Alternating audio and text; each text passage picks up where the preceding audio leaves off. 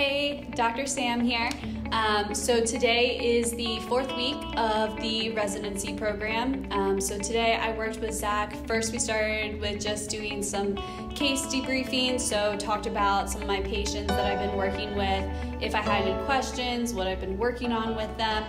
And then we went into the educational stuff. So we talked about the female triad and just things to look for when you're working with patients, how to educate them on different pieces of it, as well as biomechanics and why they matter, when they matter, things like that. Next, what we did, we went out into the gym and Zach took me through some kind of criteria-based testing. Kind of talk through why you would do one test over the other test, what you're looking for with each test, and things like that. And then we wrapped up with some more manual techniques.